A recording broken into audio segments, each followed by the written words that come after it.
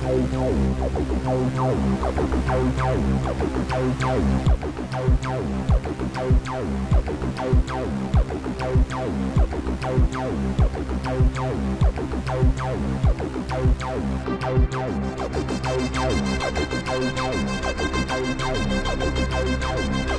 is Off Planet Radio.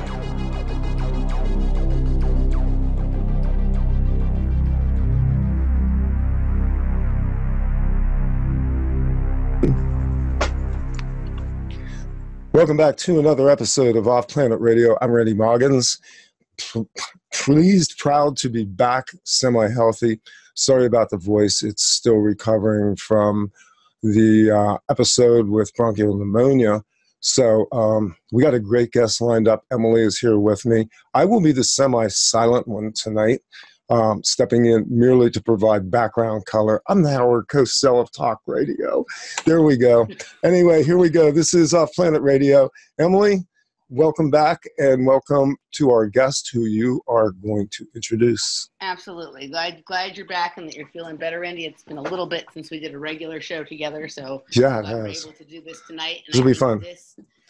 I was originally going to do this show on my own, but after having a pre-show with our guest last week, I decided and asked you if you wanted to be part, because I thought there could be some really interesting conversation. So you put whatever you need to in that tea so that you'll have something to say.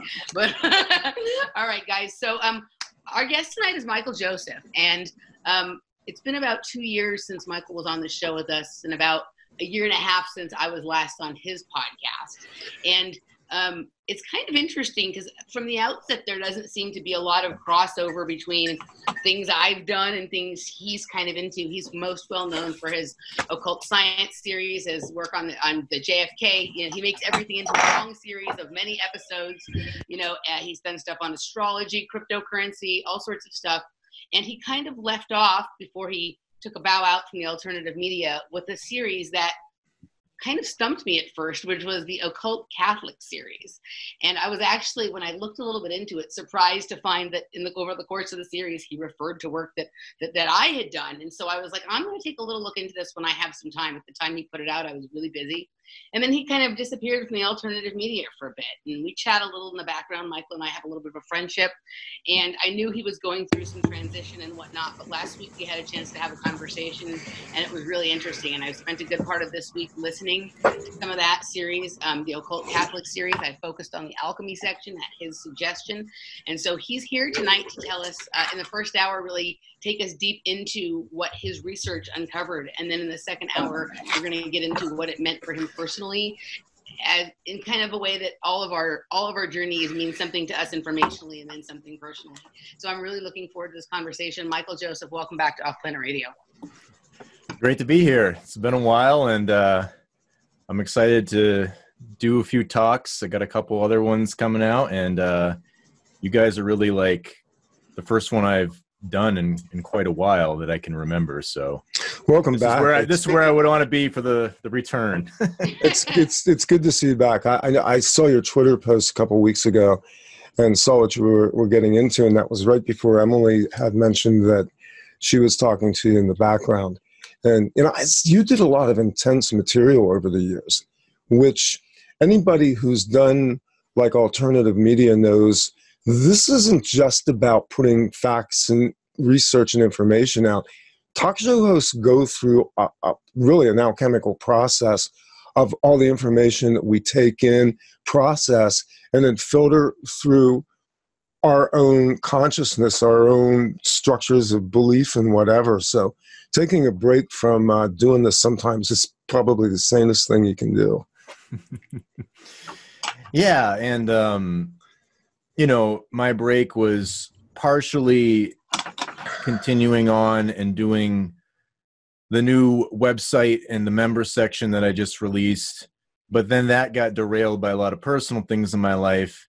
And, you know, it wasn't anything that I necessarily had to deal with. It was other people and other external situations, kind of things melting down a little bit within my family. And then also, you know, some other organizational issues. And so that derailed me. And then before I released the website. I got this crazy bout of insomnia, and I wouldn't say I was super nervous about it, but it was just kind of odd that I'd never really had that type of insomnia before. So I don't know, a lot was going on the last 9 months, and then just getting away from the YouTube world, the Twitter world, and stuff like that. It was really kind of nice. The insomnia, Totally. the insomnia thing is actually somewhat of a mini epidemic. I've heard a lot of people talking about this.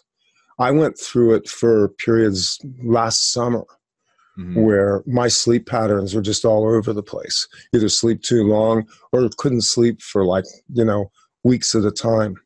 So, I mean, I think some of this is like shifts that are going on right now, and kind of where we're at in the realm of humanity.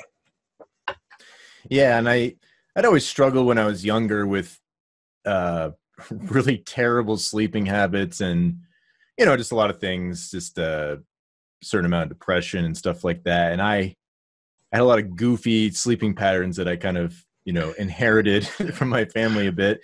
And so it took me a while to kind of work through that in my 20s, and then, getting a stable job, working in a kitchen for many years. And then, that kind of puts you in balance. And then, being a musician, you're kind of used to staying up later. So I've always been a night owl, and I've actually recently forced myself to turn it around and get up much earlier. And it was a big struggle, but a few things got me through it. And so far, so good. I've been able to get up fairly early and not go to bed too late. It's one of those things where you're in the zone and you just don't think about time, and all of a sudden it's like 4 a.m. So. There you go. Don't think about time. We're anti-time here. We're anti-linearity. Yeah. No time here. No time. All right. So Michael, I want, people, you're really well known for, like, especially your occult science series. And then you've done a lot of series on, like, astrology. You did a series on occult cryptocurrency. Occult Catholics, series after those seems like a hard turn in another direction. Why? Yeah, it's funny because when I started looking into it, it was actually more of a unification of things. I guess if I was going to try to sum it up, I guess maybe I should just give a couple quick disclaimers. My basic position on all of this, especially once I got into it, is what I just started discovering is there's a lot of dialectics that are formed around the Catholic Church in ways that are at its expense and kind of creating lies about it that are pretty heinous at times. And for any things that the Catholic Church has done, in reality, once you slice through those things, that is, not the greatest thing ever. Usually the groups attacking, if you look at their tradition, they've either done just as bad or far worse, but they're better at disguising it. And so after doing that, I realized that the exoteric world that we all complain about, the matrix, if you will, there were a lot of things that promotes that are also promoted in the alternative media. And to me, that's always a red flag, and so... Can you give us an example of that? I'm interested in expanding that a little bit. Sure. I tend to find that a lot of people promote sort of theosophical Freemasonic views in the alternative media, but they also at the same time bash those things. So a lot of people, for example, I think Madame Blavatsky is a great example. If there's a lot of people who will be like, oh, she's, some fraud or some New World Order figurehead or something like that, right? And they'll kind of bash her. And then they'll promote ideas that I felt like I read in Secret Doctrine and Isis Unveiled, which is confusing to me. It's like, well, if she's this evil archon, or what do you want to call her, why are you promoting the same ideas she wrote about? That doesn't make sense to me. And it kind of indicates that they just aren't aware of it, And so that was a lot of the occult science going through Freemasonry and Theosophy, and just showing how intrinsically connected it is to a lot of the things we promote today. And I think the best example probably is if you watch Neil deGrasse Tyson or Carl Sagan's Cosmos, you'll find that they give the Masonic history about certain figures like Hypatia of Alexandria or Giordano Bruno. And I read those same histories verbatim in the Theosophical books and stuff like that. And then the other unifying factor is the United Nations is straight up following Theosophy through their Lucis Trust, and everything that they write about, you know, you could see them all connected. And so there's also the other side of the coin where, you know, in the alternative media, there's a big Protestant Christian presence. And I've always been quite adverse to that. There's a lot of things that I appreciate about aspects of it. And there was a time where I seriously was looking into that whole angle on it. But then I also found out that they said a lot of the same things as the Masons and the Theosophists, who they're supposed to be battling against when it comes to the Catholic Church. There's a dialectic where they say the exact same propaganda and buzz terms. And for example, you know, when you watch the media, you watch Fox News and MSNBC, and, you know, they'll have their little battle about this or that. But when they start to unify on the same things like 9/11 narratives and stuff like that, you have to wonder, well, is this a dialectic and there's, you know, two sides or two wings of one bird kind of thing? And I started noticing that about Protestantism and Freemasonry, how they say the exact same buzz terms to bash the Catholic Church, like the Dark Ages and superstition and fanaticism, and especially around the Jesuits. Now, there's a lot of nuance to these things. And so once I was kind of confused as to why Madame Blavatsky kind of freaks out about the Jesuits, but uses Protestant propaganda in order to promote her theories about them, and then I hear those same things coming from the Protestants, there's something not right about that to me. And so then I started looking into the Catholic angle. I got into people like E. Michael Jones, Jay Dyer. Even though he's not the biggest fan of Roman Catholicism, he's still part of that tradition, at least from the first 1,000 years of Christianity. And I think one of the main things that when I learned that for the first 1,000 years of Christianity, usury was a mortal sin, meaning no debt slavery, then things started to make sense that, wow, there's something really weird going on here. So that's kind of my, I guess, intro, where I'm just trying to defend it from the accusations against it that I think are made up and false, and that the things about it that it teaches that people will have problems with, people are free to accept or reject it. But I see enough things there that have brought me back to it. I also grew up Roman Catholic, but at the same time, I consider it very Protestantized, Masonicized, and Judaized. All three, the enemies have hit it. And that really ties into a lot of the JFK assassination stuff. In retrospect, once I started looking into that, all the JFK ritual stuff and Kabbalah surrounding it, it made sense to me. So I guess that's my long-winded intro. I guess what courses through all of this is that nothing occurs in a vacuum. And so there's overlap. And I'm hearing what you're saying because I come from the opposite spectrum. I come from the evangelical Christian side of this thing. Even up to about probably 10 years ago, I was doing Christian broadcasting.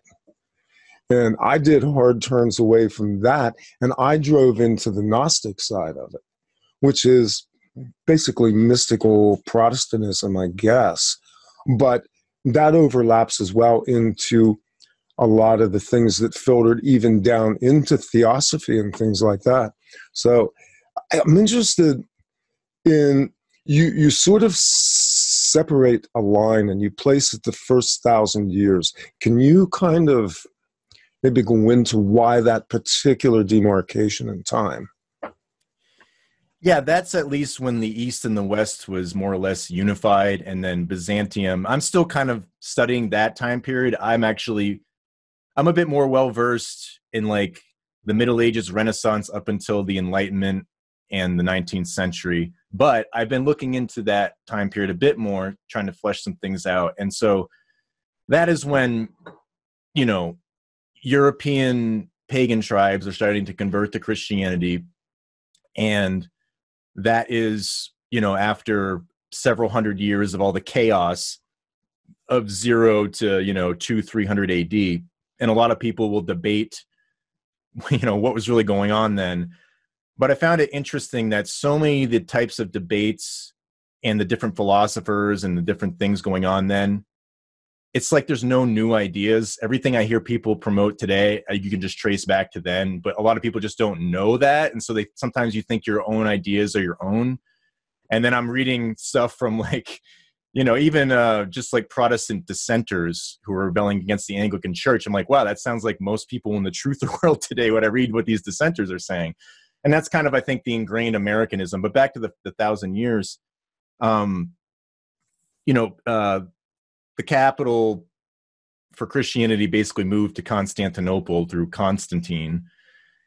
And, there's a lot of battles going on during that time. And then there's the Bishop of Rome, and then Rome falls, and they're kind of dealing with protection issues. The idea of the unification of the church and state, as much as that's a horrific idea to people in the West today, especially America, the idea is that the emperors do the state functions, but they protect the church, and they execute the state functions with the church principles driving it. So it's kind of like the state is the temporal realm, but the spiritual ideologies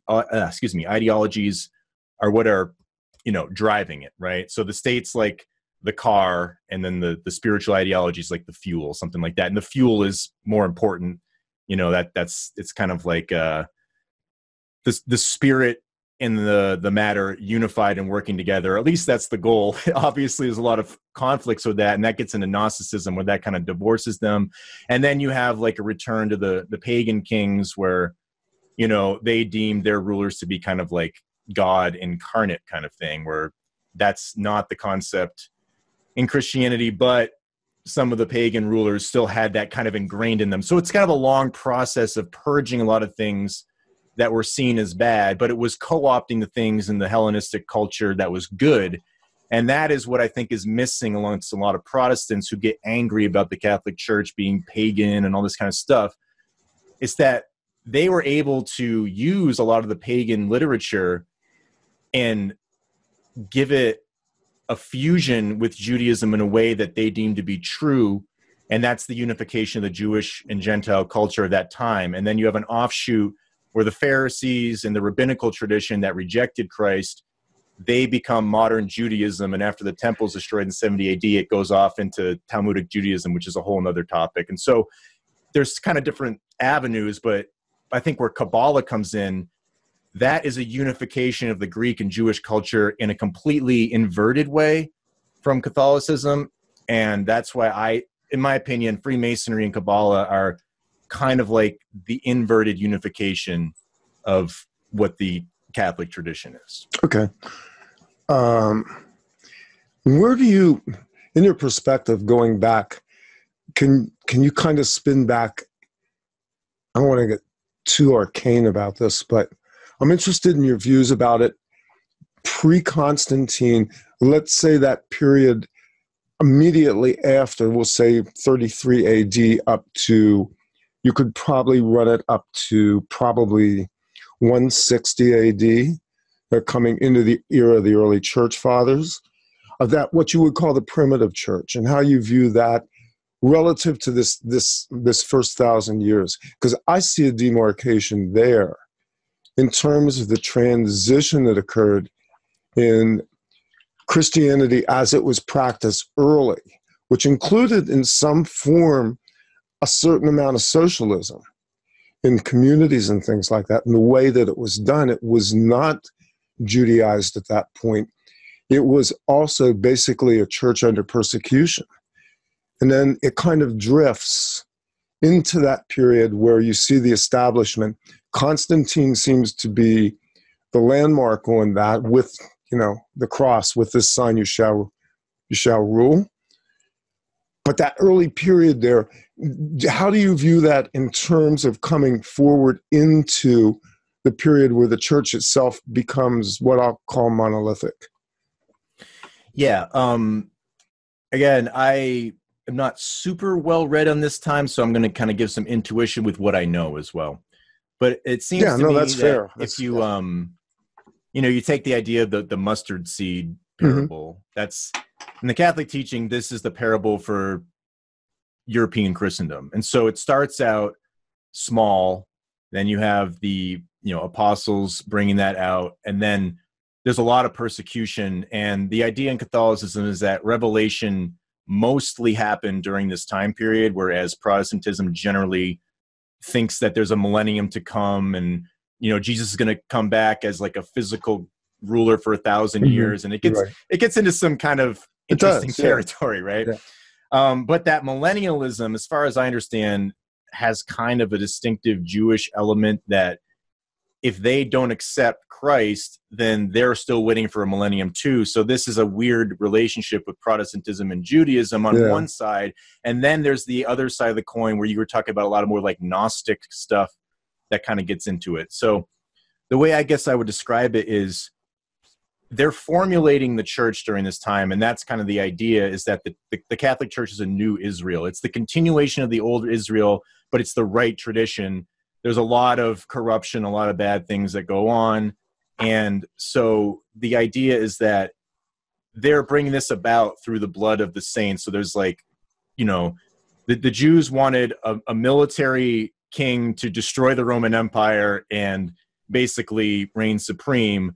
And then they get their Messiah that is, sacrificing and dying, and what is that? That's not conquering the Romans. But what's interesting about it, and this gets into the idea of like alchemy, is that this is fusing the Greek and Jewish culture. So this is a time of turmoil where things are being kind of weeded out. And I think that has to do with like the wheat and the tares growing together. And at some point it's sorted out. And I think that once Christianity takes root and is allowed to be an official religion with the Constantine's, the edict of, I can't remember, 313 is when it happens. And that's an interesting number related to JFK assassination, right? Frame 313. Right. And that's why I think there's a reference back to this weird 1,000-year period that's from then until the Templars in 1313, roughly. I'm not saying that there's a literal 1,000 years in the Catholic viewpoint. That's not the teaching, but there kind of still is in a way. It just depends on where you mark it. And so I think that things get formulated. That was the Edict of Milan, by the way. Okay, yeah, there you go. And also there's the prediction that this kingdom, there'll be kings and priests. And so that evolves into Christendom, where there are kings and priests. And in traditional Judaism, there are kings and stuff like that. So the idea is that, again, as horrifying as this sounds to most people in America, is that the kings were there to protect, and they had a duty that was ingrained in them. And what's a lot of misconceptions about that time is, one, the nobility and the kings, they fought their own battles. They didn't farm out poor people and send them over to Iraq while they were sitting pretty. They actually went and did the fighting themselves. And so, whatever you might think about European Christianity, at least you got to give them some respect for going out and doing their own battling, right? And so this whole time is just bringing about this 1,000 years, however you want to take it. It's just, if it's an allegory, it's just a long time, right? But like I said, in the modern propaganda, there's the 1,000 years of darkness that we can never, ever return to, that the modern world, the Anglo-American Whig establishment will promote, the Masonic establishment, the Protestants, unify with the Masons on this, generally speaking. And Protestantism, it evolves over time, and that's kind of the point, that it keeps morphing, and that rebellion sheds its new skin. And so Protestantism turns into the dissenters, turns into Freemasonry, and then that eventually turns into a lot of crazy stuff once the Jews are liberated in the Enlightenment. And then, the Freudian kind of secular Jewish school comes about. And then there's sort of like the Zionist kind of like little dialectic, where some Zionist Jews really hate the Marxist types or the liberal types. But sometimes they tend to work together, and it's usually to attack the church and stuff like that. So my basic view on that time period is there was a lot of things being formulated, and the socialism, this is kind of the, I think, the unifier, right? Where everyone's always complaining about, Marxist socialism or capitalism. They're both wrong. They're both bad, right? That's kind of something that people in the alternative media. No, that's classic dialectic. Yeah. Right. And so that's kind of like the basis of the Holy Roman Empire, is where there's a social duty to everyone around you, but there is an aristocracy. Yes. There is a chance for personal ambition, but it's not at the expense of the people around you. You're not. They actually had a term for this. It was called noblesse oblige, which was the obligation of the nobility towards the people. And that was pre-feudalism. Yeah. And so, you know, there's all these different struggles that go with that. And, but long story short, you know, I think that one thing that really woke me up to a lot of this was reading what some of the popes, and I would say the Jesuits before they were infiltrated in the 20th century, when you start reading what they were saying during the 19th century about, you know, I mean, they were condemning Marxism, capitalism, Freemasonry, like they like were outlining, this is what's going to happen if this, and this is allowed to rule. This is why we don't tolerate it. And I got to say, all the things that they warned about came to fruition. It's all the things we complain about today. So whether you like the Catholic Church's method for putting that in chains, they at least knew what they were talking about. Wow. All right. So that was really interesting for me to just sit back and listen to you guys talk, because I don't have, I mean, Randy grew up with. No, and I don't want you to do that. No, it was great for me to just sit back and listen to, because I don't like, to be quite honest, and this is sort of my feeling as I've been going through Michael's series, is sometimes I agree with what he's saying. Not that he had, not so much his opinions on things. He can say something, oh yeah, I get that. And other times I'm like, well, that doesn't make sense to me. I don't know if I agree with that. And then other times, I just, to be honest, I just have no idea what he's talking about, because when you come from a background with no religion, which I was raised with, mm-hmm. I mean, if there was a religion in my family, it was government, because my dad's a political science teacher, and, you know, and that's sort of their, you know, what wealthy sort of white or well-to-do white liberal, you know, progressivism, whatever the fuck you want to call it, that seemed to be the closest thing to any kind of doctrine or religion that I grew up with. But, you know, for me, mostly just saying, whatever, I'm fucking bullshit. And, you know, I bought into it on a certain level, but never at the level he did.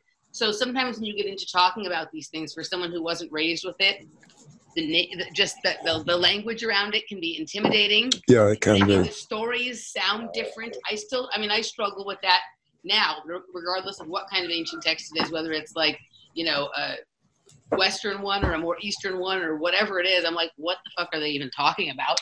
So, but that was actually pretty interesting to listen to. You know, and let me just say this, because Michael and I do come from actually very divergent arcs. Mm-hmm. I don't always agree or like even my own conclusions about things. I come to conclusions about things that shock me or piss me off. Mm-hmm. And I occasionally find myself agreeing with people I don't like.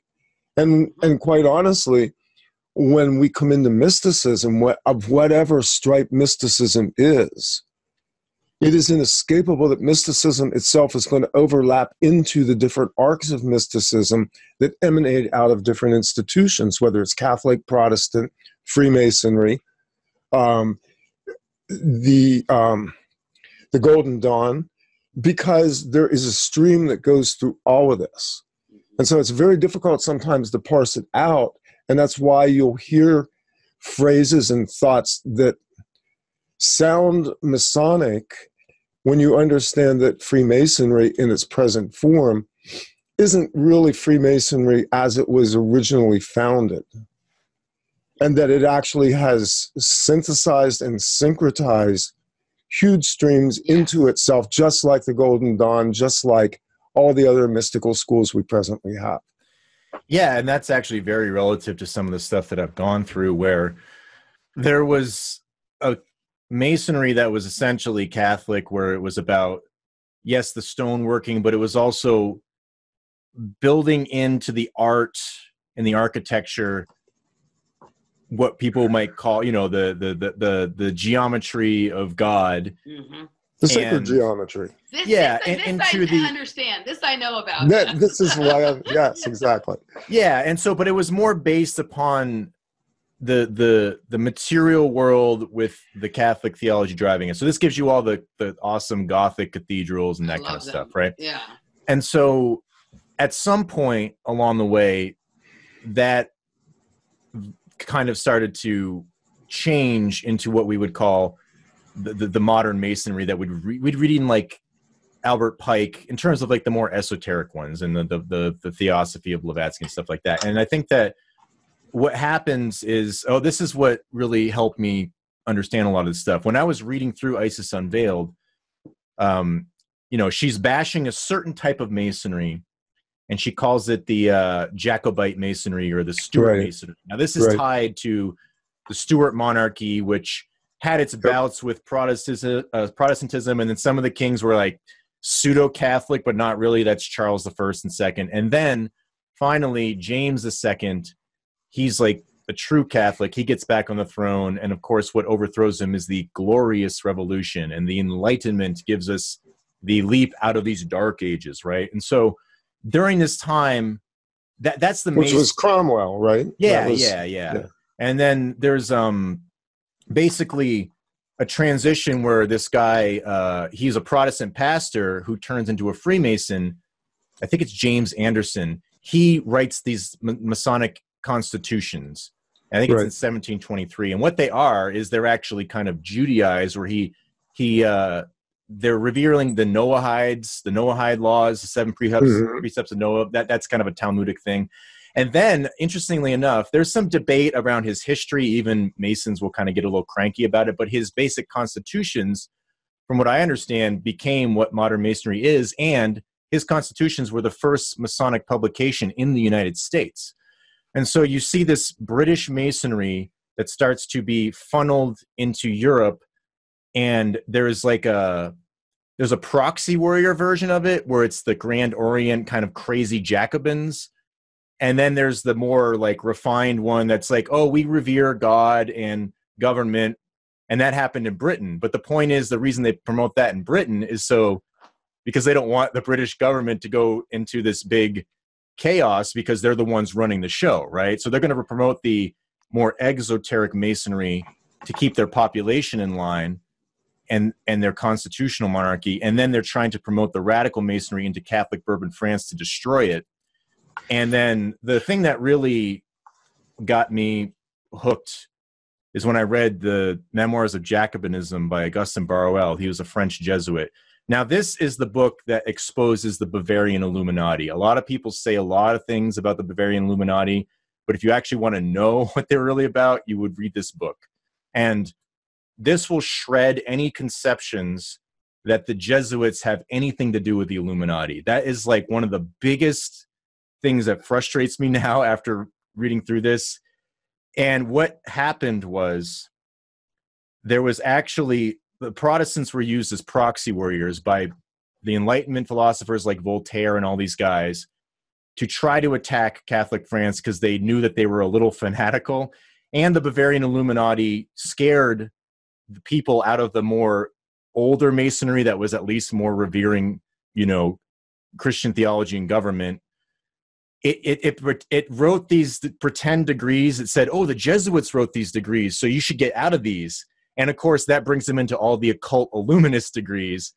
So the Jesuit fear porn that the Protestants have grown up with, I relate it to like the Jewish fear porn where they're afraid of the Goy.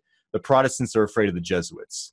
There's a parallel there. And so they use that to scare all the Protestants into the occult Masonry. And then you get all the German Illuminati stuff. It gets into like Swedenborg and all this Illuminism, kind of the stuff that you were talking about, this weird Protestant mysticism, Jakobuma or whatever, how you pronounce it. So this book really sorts a lot of it out. It's difficult reading, but this is one of the things I'm going over in the member section of the series. And I just did a podcast going through, and I'll just give you a couple quick examples. You guys will probably know that there's something not quite right about this. So it's Voltaire and all these people that are heroes of modern liberalism in the French Revolution.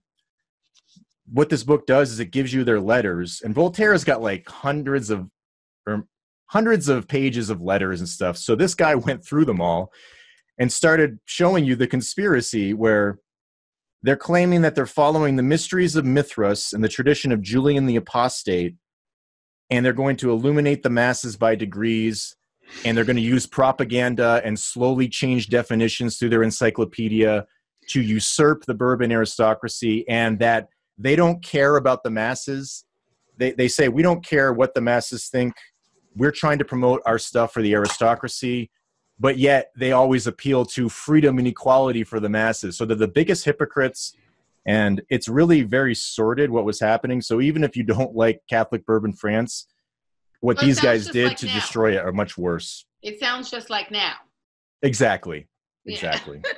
That's my point. Everything we believe today Right. came from this conspiracy, and it's just like kind of amazing to me when I was reading through that. I was like, wow, this French Jesuit is exposing this, and guess what the Protestants do? They blame the Jesuits for Freemasonry. It's like unbelievable. Like once it's just, oh, it's crazy. So it's so much like now that, as I mentioned it to you, you weren't aware of it. There's actually a left-leaning socialist magazine called The Jacobin, right? So it's Right. exactly like now, right? It's like the Young kind of Turks, like now, right? It's all exactly like now.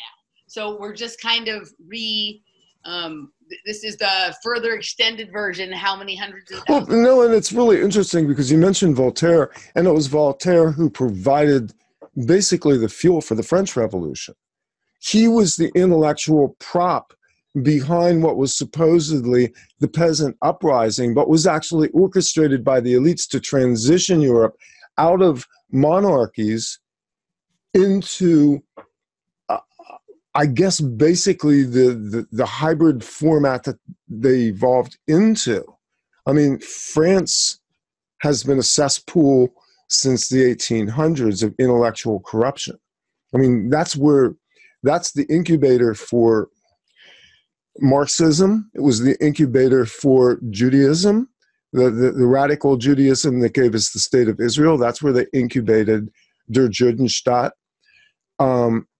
So basically, behind the scenes, what you just talked about there is how they orchestrate, and it's not lost on me, that even in the populist movements here in the United States, whether it's the alt-right, whether it's this QAnon thing that's been driven into our consciousness, that what they do is they use a populist appeal, which behind the scenes is operating as a mask for the framework of the intellectual who is driving one narrative while creating the schisms that then divide and ultimately blow up the entire structure. Exactly. And they also goalpost shift, where they use one criteria to attack an enemy, and then when something switches, they'll use a completely different criteria, but they appeal to people who are a little bit more predisposed towards being a little more conservative, and some people are a little bit more liberal-minded. Mm-hmm. And the point of Catholicism, the way I understand it, is, okay, everyone's life is a shit show, but the system of it is supposed to contain that shit show so you can be at peace with it. Versus the Enlightenment is like liberate the shit show and make it even more of a shit show, and then normalize the shit show so that everybody's passions and you know, whatever is out of control, and then they're even easier to manipulate. And now you look at America, at the drop of the hat, everyone's triggered by anything, and they're triggered by something that all of a sudden the next day they completely contradict that. And it's just, I mean, it's sad. Intemperance. It's basically intemperance. Yeah. We must be really enlightened now, huh? Yeah, well, the funny thing is, going back to the Illuminati, when you're talking about Marxism, when you read through those doctrines, I mean, it is a primitive Marxism. It's basically, I mean, honestly, it's kind of like what the Jesuits became with like the Francis regime and the current Catholic Church, which is basically the Democratic Church of America. And that gets into a lot of weird things where, you know, the criticism of JFK from the Catholic viewpoint is that he deferred to the Masonic principles. And then when he started to have a conscience, they killed him. And so that's the idea that happens to a lot of these Christian monarchs. It's that they give these liberal revolutionaries an inch and they take a mile. And as soon as they want to put some brakes on, they turn around to devour them. And so that's happened with the czars in Russia. And you're too young. Both of you are too young to remember this, but I do. I was a kid when JFK was president. I distinctly remember the paranoia around it. The papacy was coming to America as a result of electing Kennedy. Well, the real danger with Kennedy wasn't the papacy. It was the fact that they were also a bloodline family, deeply ensconced in all of the things that you had from the other competing bloodline families. I mean, this is a family that literally owns the rights to import Scotch whiskey into the United States during the Prohibition. I mean, you talk about a family that enjoyed enormous privilege. They were as much bloodline as the Rockefellers. But you watch decision points and you look at history and you realize that we're products of a number of things, and one of them is our own conscience. And when you study JFK long enough, it is inescapable. Whatever conspiracy theories you subscribe to, I've subscribed to them all. I've studied JFK since I was a teenager. That at some point, he made critical decisions that were moral decisions, however moral or immoral he was. There was a temperance there in him that triggered a certain moral response. Yeah, and I think that whole thing is like this weird, like if you want to take it to a metaphysical perspective, there's like, to me, something cosmic going on in the 60s, because right when JFK was assassination is when Vatican II happened. And I'm not one that would overly bash Vatican II. It's just that the liberals, in my opinion, that wanted to progress the church really won out. And there's a lot of propaganda around Vatican I that when I looked into it, a lot of people don't understand that the liberals were freaking out because they thought that Pope Pius, the 9th syllabus of errors, which basically condemns modern liberalism, would become a dogma through papal infallibility. But a Masonic war broke out, and Vatican II I kind of got cut short. And so papal infallibility, like it almost doesn't even mean anything when I listen to theologians. It's like, for the Pope to make an infallible statement, you have to have like a full moon in France with cicada bugs hatching or something. This is like you put the whiteboard up and you draw out arcane glyphs, and that is the thought process that you then go through, which nobody understands. Nobody understands it because they're using philosophical language. They're using construction of thought based on a very elaborate type of reasoning that you go to university and spend 8 years studying philosophy to understand exactly how they're working through this. So it's too dense for the average person. I think. Sorry, go ahead. No, and I'm curious to know what you think about Vatican II, even in terms of the Latin Mass and because I know personally Catholic people in this area.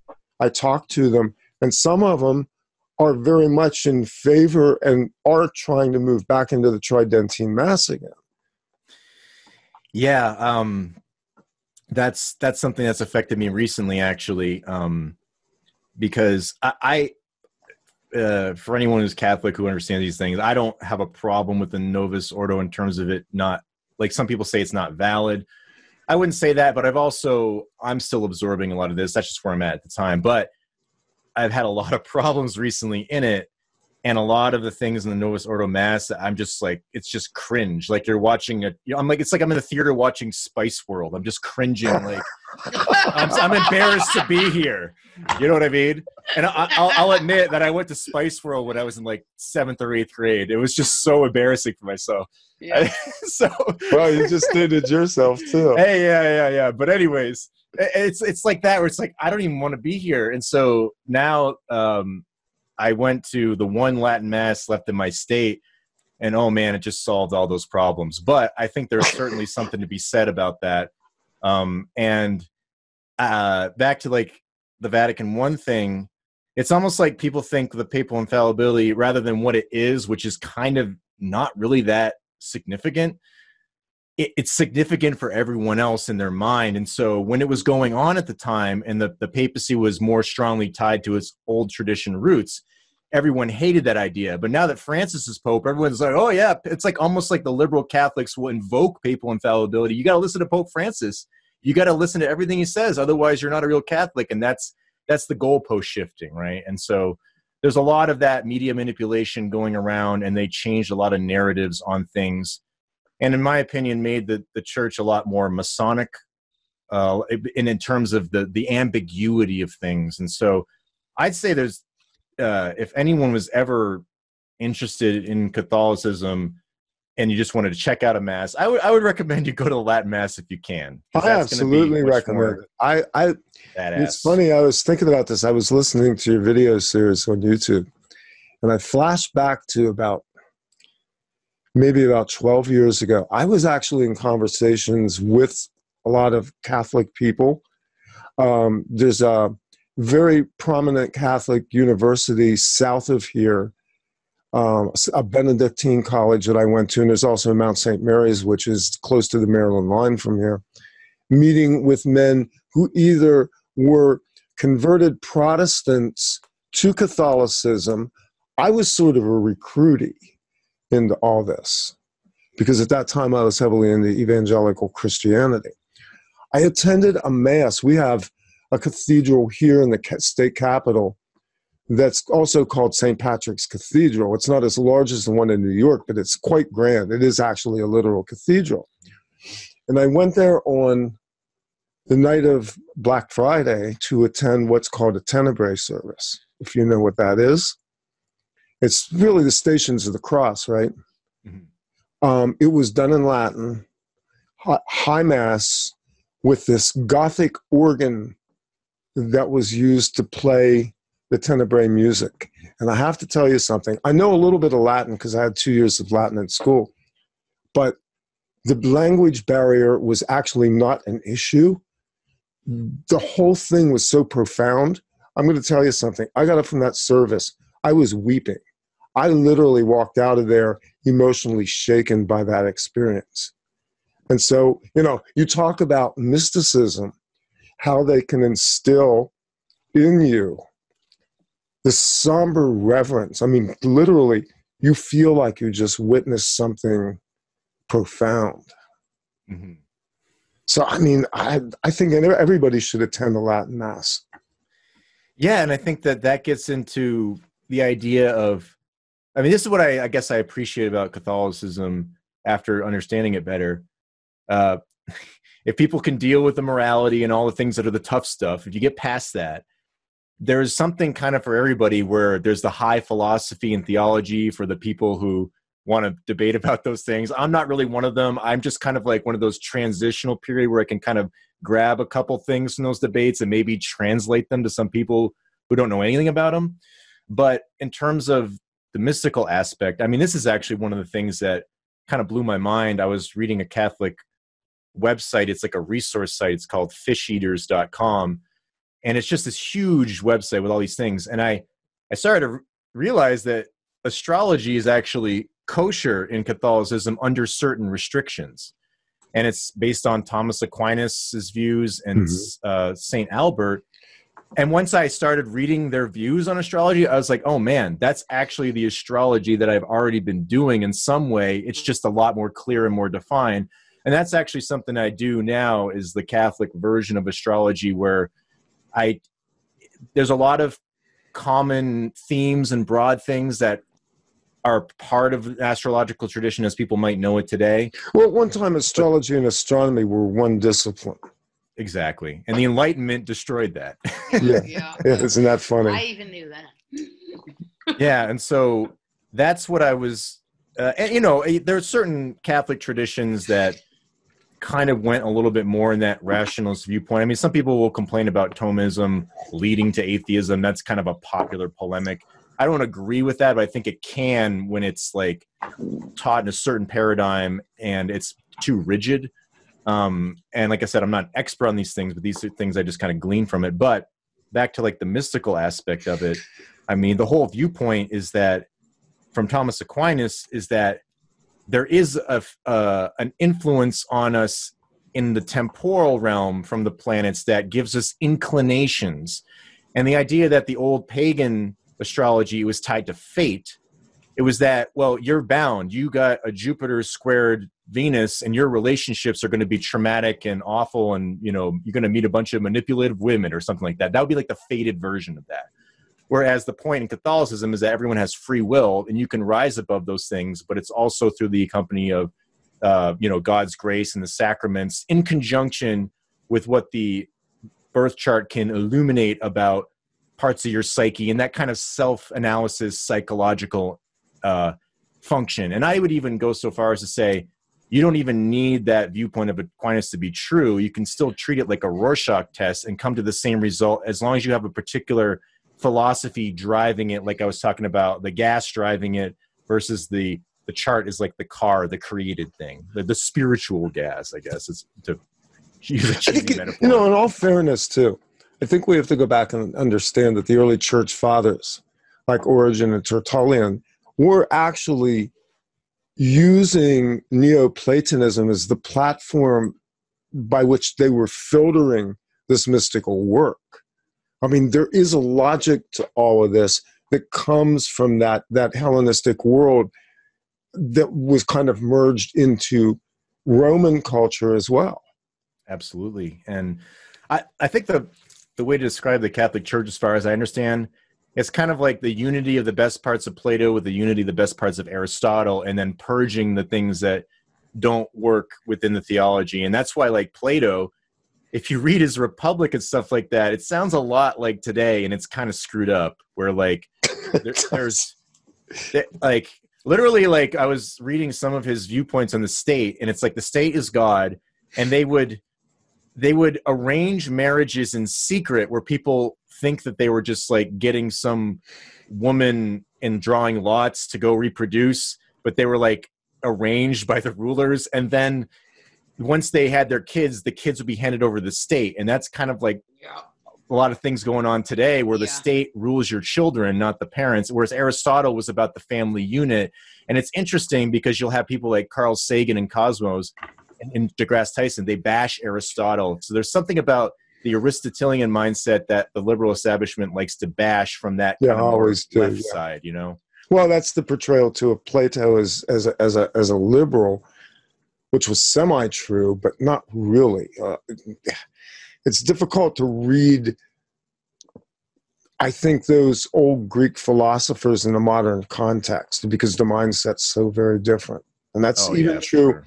You know, if you go back and you read, I mean, Tertullian or Origen especially, it's difficult to parse the mindset because you're basically still in that, in a different mind that we no longer have in the 21st century.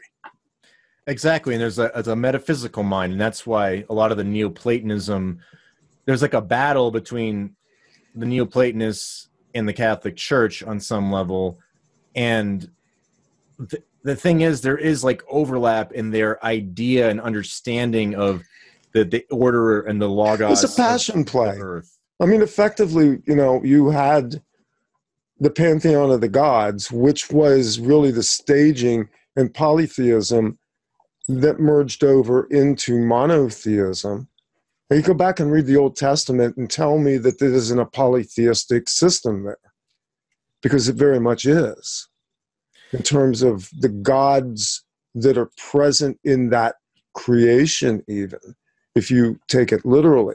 But if we come forward and we merge into monotheism, you still have the same passion play going on of the upper and the lower, and how humanity is driven by being in this physical body and all the forces that come to play, and how, I keep using this word, I don't know why, temperance is important. That seems to be a constancy as you go into monotheism. It's extreme in some cases, like the God of judgment, the God of love.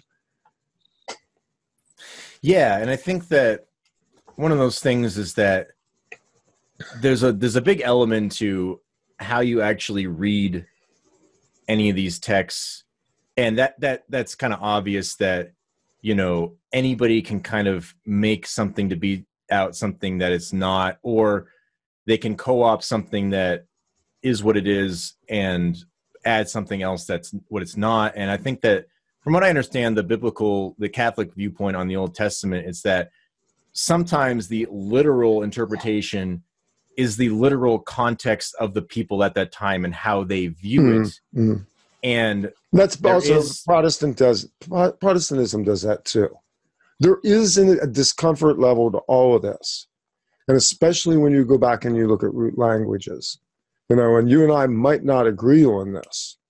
I have a very radical view of certain things in the Old Testament, largely because I read it more mystically, and because of the fact that I also interpret what went on there in terms of how man was interfered with by outside forces when you begin to look at the Nephilim and the giants and the interplay of what we would call Satan, Lucifer, and the demons.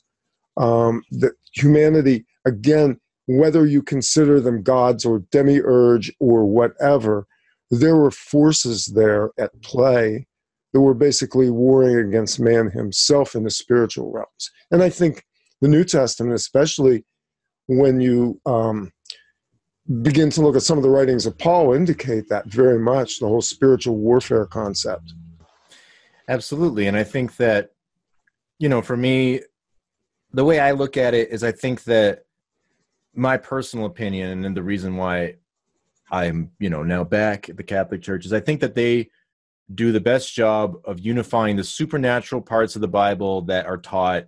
Some of them people will have a hard time believing them, but with the allegorical parts as well. And I think that sometimes Protestantism either makes it all too literal or they reverse and make literal what the Catholic was making allegorical. And sometimes this gets into like more crazy end time stuff where Protestants will think. Oh, no, I don't disagree with you there. I mean, you know, unlike you, I'm not going back to Protestantism either. So. Well, yeah, I was just kind of giving an example of what people are accustomed to, you know, like I think the everything is literal in here. It's almost like the Pharisees where they're worshiping the law or the letter itself. And that's the point of Catholicism is there's tradition mixed with the scriptures. And that is exactly the point. You're right. I mean, and this is an important distinction as well. Of one of the things that I was told by Catholic theologians that argued against literal biblical Christianity, which was the evangelical wing, is that we honor tradition, meaning they look back to the church's early founders and what was written there. Mm-hmm. And they're very careful to parse allegory from literalism and symbolism. And all of that's really important, and that's where Protestantism lost it. I lost it over biblical literalism. I was finally at the place where I said, you have too many problems with this. You can't make this work. If you begin to apply that Platonic Aristotelian logic system, it doesn't make sense. So yeah, you know. And then when you can interpret it, like this was always my problem with Protestantism, where it's like, okay, you have this paradigm, generally speaking, that, oh, all I need is my Bible, my Jesus, and my Holy Spirit, right? And I always do a Southern accent, don't mean to bash people from the South, but that's kind of like the caricature, right?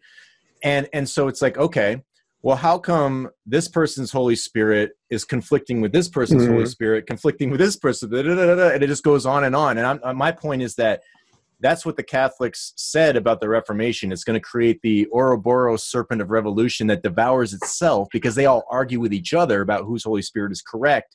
And at the same time, that allows the New World Order to be leashed or unleashed, Satan unbound into the world. You brought up the New World Order. And here we are. We got 10, 15 minutes left in this segment. But you want to, I don't know. Emily, feel free to jump in. For somebody who wasn't going to say much tonight because their throat was hurting, somebody sure found his voice. Welcome back, Randy. It's a miracle. Praise Jesus. Had that much to say in 2 years. Anyway, well, okay. So as I listen to you guys talk through all of this, I can follow on most of this in this segment of the conversation. But one of the things that I would be sort of remiss if I didn't ask you about is I think that we can all acknowledge that, and certainly what I've gleaned a lot from listening to some of your series is that you can sort of understand some of the issues that people may have, whether they like it or not, with the old world religions or with old world. The old world order. Old world order, right? But this new thing, Protestantism, and certainly is worse, right? Like I can get kind of what you're saying with that, and that a lot of these people who are saying that not only like they're complaining about the New World Order, and then they're doing the thing that is worse. And so it doesn't make a lot of sense. Like their criticisms are, it's like, you know, it's like when a fat person calls another fat person fat, you know, someone who's not as fat as them. Like you see this all the time. Like I had this chick that I was friends with back when I used to work at the Cheesecake Factory, who used to make fun of fat people, and she was way bigger than they were. I couldn't quite understand like where this was coming from. That's kind of what in my mind it reminds me of. But one of the things that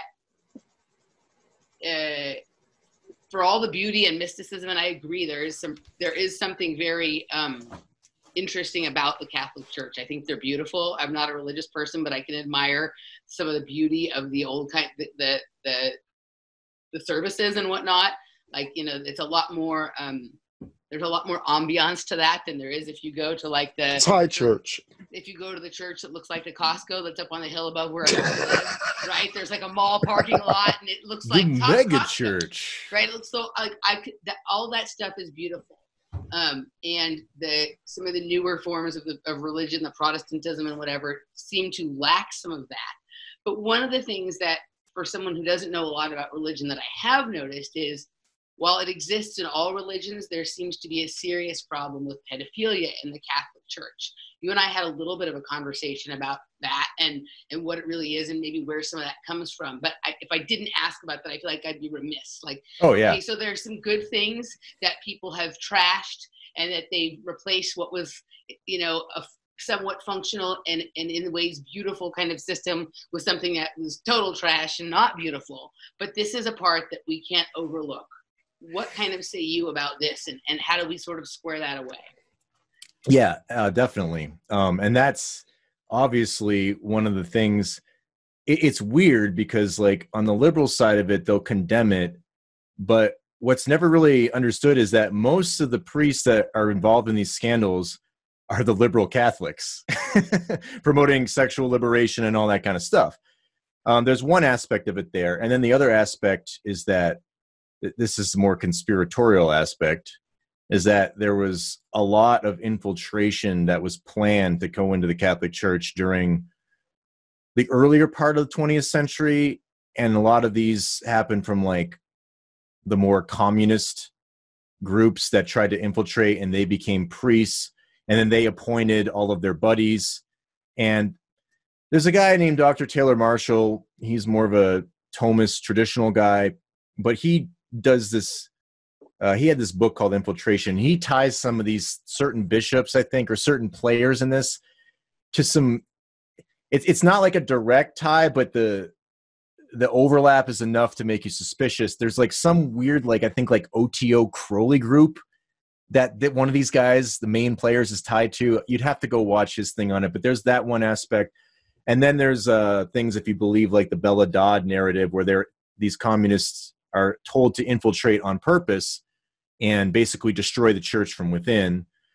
And then you have also the Catholics are really like kind of original conspiracy theorists, because there's always been infiltration from the start. And that gets back into Paul in the New Testament. There's a lot of Gnosticism infiltrating, and a lot of Gnosticism, I think when people actually understand what it is with some of these groups, Gnosticism is like Protestantism. There's a big umbrella of what can fall under that category, but some of the things in it are very anti-women. They're anti-creator and hostile, and their cosmology is that the creator is an abortion. And I tied that to the modern feminist movement, where women having an abortion is a magic ritual of the Gnostic Sophia aborting Yaldabaoth. You see this in Prometheus with Ridley Scott. You see this in Rosemary's Baby and all this kind of stuff, right? These are all like Gnostic movies. And so these things tie into some of the infiltration. And then in a lot of Gnosticism, sometimes there's like a more extreme kind of Sabbatean Frankist thing. That's a whole different rabbit hole. But there was a lot of Frankists trying to convert to Catholicism in like the Ottoman Empire area in Germany and kind of Eastern Europe. And then they were also rebelling against like the rabbinical elite, but it sounds like some of the rabbinical elite were encouraging them to convert to Catholicism, because then they'd be proxy warriors destroying the Catholic Church with their crazy sex rituals and all that kind of nutty stuff. So my point is there's a lot of infiltration aspects that are involved. And at the same time, there's a lot of things that are terrible behavior in the church that is absolutely real. And here's the thing about it. One, there's a reaction to that that's understandable, like Protestant Reformation. But at the same time, here's the key. When those people react, what do they do in that reaction? How do they behave? And they actually become much, much worse. And this is the idea of the Protestants. If you use their same criteria for how they were judging the church during this time and you applied it to them, it's just like unbelievable how terrible those empires went. And some people will call that a dialectic, but the way I would look at it is, this is the interesting thing. During the Renaissance, there was some Neoplatonism that came in from Byzantium when the Ottoman Empire took over and the fall of Constantinople. Basically, the Eastern Church fell, and there's some gripes about that from Eastern Orthodox. We won't get into it, but there's a lot of Neoplatonism that was in Constantinople. So that came into Rome, and that sparked a lot of the Renaissance. Now, the Renaissance, there's a couple different ways that can go. One, I think that there's some really beautiful benefits of it, and then there was also some extreme degeneracy. And from that came the Medici banking, usury, the heliocentrism based upon the pagan cosmology. The Talmud started to allow being printed, and this is the idea that a lot of Jews were capitalizing this. And there's a lot of Kabbalah overlap during this time. And so my point would be there's a lot of infiltration, and sometimes the infiltrators are tied to these groups. Sometimes it's people just succumbing to the infiltration, and all of a sudden, you're it's just like anybody. I mean, for me in my life, when I was at my probably not so proudest moments, part of me thought either I wasn't really doing anything wrong, or part of me didn't like what I was doing. But since everyone else is doing worse than me, I felt, hey, I'm actually a good person comparatively. So there's a lot of psychological things attached to a person's own situation. And then unfortunately, when you kind of get addicted to something bad, 2 years later, you're like, how did I end up here? Yeah. And so you can probably see that as like a tragic case with a lot of the people in the church. So they're in a way, they're no different than people, but they're human. Yeah. But the idea is that there's a tradition that's outside of humanity that is there for you to conform to. You have the free will choice to do that or not. And that's the key factor, is free will.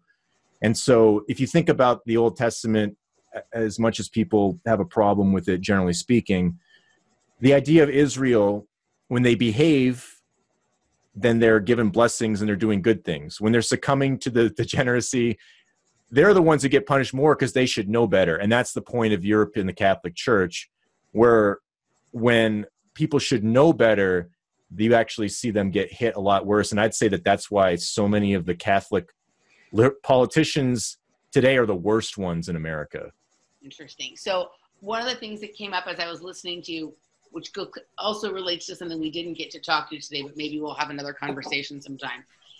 I do notice, in relation to what you just said, that the same leftist liberals that criticize the Catholic Church for the pedophilia scandals also think that things like man-boy love should be legalized. They also support NAMBLA. So this kind of goes to what you were talking about, I think, in either part of 6.3 or 6.4, where you were talking about all these leftist vegans who are also like not only pro-choice, but like like after birth abortion kind of shit, right? So like we're going to save the animals but kill the babies. Like it's the same. So I do see that aspect as well. Yeah, and actually to elaborate on that real quick, that will address the rest of your question.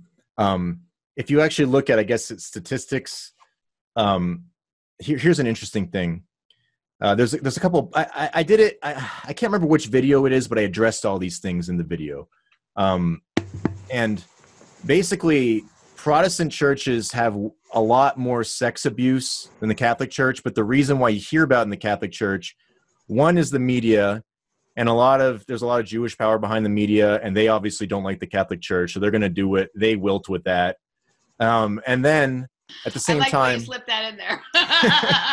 And then you have the Catholic Church has more money than the Protestant churches because it's centralized. Where the Protestant, like I could go create a Protestant church, and I'm not bound to any other authority, right? Which sounds nice in theory. I get it. That's like everybody in their liberal mindset, which is my mindset for most of my life. There's no diocese like there are. I don't need an authority to tell me what to do. I can interpret this and that how I want. But the idea is that, well, why are things getting worse and people making dumber decisions the more they believe that? And so is there something to the idea of an original sin in the context of a practical way that mankind kind of leads towards bad things on their own without correction? And you could probably see this with children who can be tyrants. And this is why when parents don't discipline them, all of a sudden their children turn out to be the leftist kids in universities freaking out about all this stuff. And so, long story short, the reason that the Protestant churches aren't persecuted because they don't have money. And so the lawyers go after the Catholic Church because they have more money. So it's actually a travesty that there's more abuse in the Protestant churches, but people won't go after them because it's not lucrative enough. That's one of the aspects. The other aspect is the public schooling system, which teaches us science, which debunks stupid religion, right? Science is God and it's the best thing ever and we should all conform to it. Well, I think the highest rates of abuse are in public schools. So all the liberals complaining about the Catholic Church's abuse, well, why aren't you projecting that same criteria? If everything's equal, right? Everything's equal. Why aren't you projecting that onto the public school system, which is like, I don't know, I think it's 20% of the abuse cases come from public schools and it's like 2% are from Catholics. And I think that most other churches are kind of like, the Catholic Church is on the lower tier of the abuse. You just hear about it more. And the other thing I mentioned is that people have no idea how much sexual abuse there are in yoga cults. Oh yeah. I didn't even know this. I just kind of like, I'm wondering, and you find that so many, the founders, right? The seed of which the tree grows into of a lot of these yoga movements were actually either, some of them were pedophiles, but more of them were just like basically seducing their yoga students. Yep. You know, and absolutely. So no one seems to have a problem importing a bunch of that in here. It's an Eastern system. It's an Eastern system, which is always better than a Western system or a traditional system or whatever in these people's eyes. I'll kind of finish out what you said with two things. As a person who originally came from the left and grew up in a left family, the hypocrisy, right? Like any small statement that could even resemble a whiff of like anything racist is blown up when it's someone on the right who says it. But the racism on the left, especially right now, is beyond, like, I've never seen such racist shit in my entire life. So I'll say that. And then to what you're talking about there being a moral authority that the left or people has tried to escape and because they think it's tyrannical or whatnot. I don't have much love for what I call like governmental authority or like declared authority. But I think there is something really important about earned authority, right? When someone has proven that they really know what they're talking about through the way that they're passionate about something, the way that they live it, they express it through their own life. There is something really important about that. And boundaries can be important. Like all the problems that I got, like there were no rules in my house, and that led to all the problems that I had. I was able to do whatever I wanted when I was a kid, and I didn't have boundaries. And all the things that I struggle with as an adult are because of that. And so I don't know that I, from a personal standpoint, believe in government or the church as the proper person to sort of run that authority over people or whatever. But I do think that there are ideas and morals that are superior to and more important than others, and that when we stray way too far from that, we end up in a situation like mine, which was I was an intelligent person with lots of talent running around doing everything I could to destroy my life. You know what I mean? And nobody was stopping me. Yeah, and you come from like a more Jewish liberal tradition, right? Yeah, yes. And so maybe you have some sort of psychic connection to rebelling against the rabbinical Talmudic authority, which is really strict about a lot of things. Mm-hmm. And that is a dialectic in and of itself where, I mean, this is what's interesting about Napoleon. Napoleon wanted to assimilate the Jews into the Enlightenment Masonic principles. I'm not saying he wasn't initiated into Freemasonry as far as I can tell, but all of his I mean, I don't care if someone's initiated into Freemasonry or not. During that time, if you're promoting Enlightenment, you're basically promoting Masonic ideology. I mean, Masonic ideology is what everyone believes today anyways. And so the point is that the Jews were liberated from the rabbinical authorities for the Enlightenment, But the point is, a lot of them kept a certain amount of rebellion, and that turned into a lot of the Bolshevism and stuff like that. And that's what the Catholic Church teaches. As much as this sounds crazy, or like this is the anti-Semitism of the church, they're saying that there is sort of like this ingrained rebellion in the Jewish spirit. But when it's under these certain ideologies that are destructive, it becomes even more destructive. And so it's actually a charity to try to bring them back home to where they're supposed to be in the church. Now, people can disagree with that or not, but that's kind of the teaching. And so it's interesting that, okay, that sounds like a crazy teaching, but if you actually analyze history and look at the developments of things and the trajectories of groups on the whole, I'm saying everybody's individual situation is differently, but let's say 7 out of 10. I like to use a 7 out of 10 rule. If there's a particular ideology that's 7 out of 10 times, if somebody adopts a vegan diet, it usually doesn't go good for them. You can probably understand that, right? There's going to be the 3 out of 10 that are just fine. Too, yeah. Right. And so that's kind of the point, is like, there's a tendency and an inclination. Like if somebody considers himself a liberal or they vote Democratic in America, I can probably predict a lot of the things that they believe in, right? It might not be everything for every single situation, but I bet you 7 out of 10 times I'm going to probably get that, they believe in vaccines and, Darwin and stuff like that, right? Well, I'm starting to look. I'm trying to figure out if there are any alt-right vegans and if there are any far-left carnivores. That's kind of what I'm interested in looking into right now, because of exactly what you're saying. Because it would be interesting if our diet also was that closely connected to our political ideology. But yes, I know exactly what you're talking about. Yeah. And I would argue that the alt-right is the dialectic to kind of like the liberalism, because they're still fueled on the Enlightenment principles, but they took on the more German version versus like the French or British version. The alt-right is basically neoliberalism. Yep. If you look at it ideologically, you're going to find out that it's not conservatism as we understood conservatism traditionally. It is neoliberalism. Exactly. And that's why when I was reading these books on Germany, the pan-Germans, which developed into the Nazis, a lot of them are considered liberals, and that was confusing to me. So liberal is a term, you kind of got to define it, right? It's easy to toss it around because it also is very elastic. All of these terms are very elastic. Yeah, conservative, liberal. None of these are useful benchmarks anymore.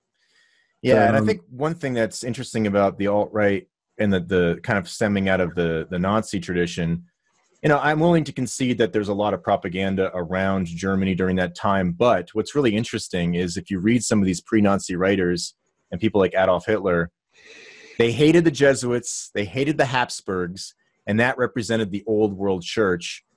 And what I don't understand about Protestant conspiracies is they blame the Nazis on the Catholic Church and the Jesuits. But if you actually read the propaganda coming from the Nazis, they have no love for the church unless they want to adopt the racialism, but that would be heresy, basically.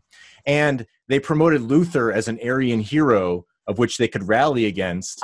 And so it's like, I'm sorry, but like it's the complete opposite, and I hear all these Jesuit conspiracy theories. Like everything else, it pretty much is the opposite of what it says it is. Exactly. And so, we are bumping up against time here. We want to flip over to our patrons. And to that end, Michael Joseph, let people know where you can be found, how you can be found, and what your current activities are. I know that you tell them. Sure.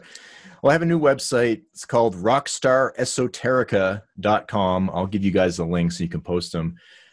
And I basically have a members site, a paid site, try to make it affordable. It's got a ton of content, and it's designed to appeal to different people, where I have one series where I go through what I call the Catholic Alchemy, where I take a lot of the Catholic principles, but I use all the occult stuff. I use the astrology. I use the cult hermetic ideas, and we sort of transmute them and we kind of fuse them together. So that's for the people who might be more on the, Hellenized pagan side of things. And then for the people on the more, Judaized side of things, I have the Catholic Day of Rest series, which just basically teaches the Catholic teaching from the Catholic Study Bible, if people are interested in that. So it's kind of like the two sides of the coin.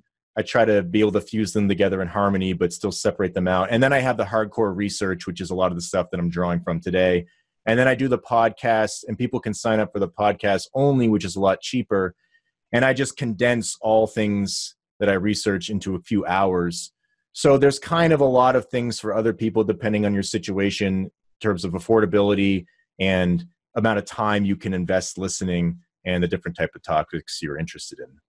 Also, guys, Michael does really great astrological readings that are completely different than any other astrologer that I've ever experienced, but equally as valuable. It's really, I had a reading from you that was really like more of a confirmation of life path than like a prediction or a director as to what I should do in the future. It was more like, okay, you see, when this was like this, that's why this happened. So when those things come up in the future, now I'm aware of like what is going on, what is happening. And so, you know, I was able to really easily see that, like, oh, I see that thing that he talked about. That was the time I didn't follow my intuition. My intuition was right, but I didn't listen to it. When that comes up again or something similar, I know what to do now.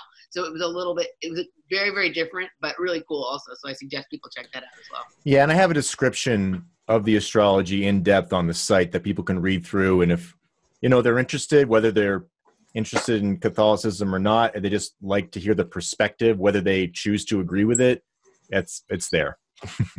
Cool. Awesome. All the links down below in the little box. Check it out. Show notes there as well. And anything else we want to be heard saying going out on this segment, Emily? No, we'll just see you guys over on the other side, patreon.com/offplanetmedia. See you there in a minute. Yep. Thanks. Okay. This is Off Planet Radio.